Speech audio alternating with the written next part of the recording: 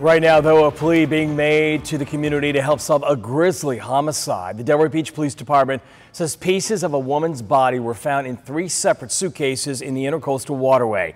Reporter Todd Wilson with the call for help from police.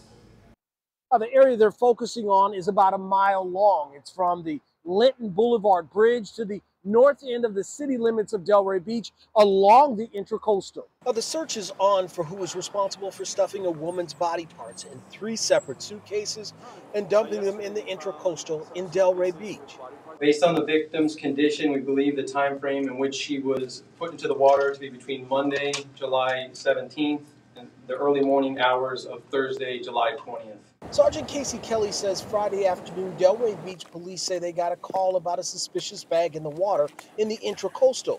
Officers found a suitcase near the 1000 block of Palm Trail.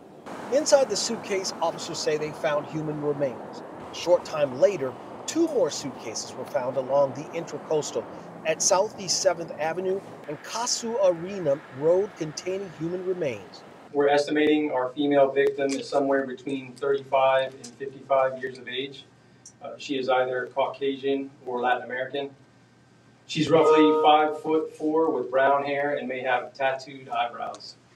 She was found wearing a floral tank top, pictured beside me, with a black camisole shirt underneath and black shorts. The brand of the floral top is Betsavi, which is unique, we believe, and from what we can tell is a Brazilian company.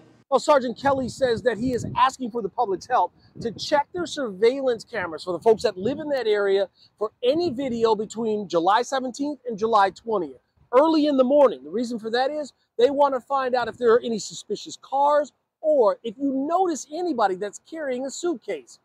In Delray Beach, Todd Wilson, WPTV News Channel 5.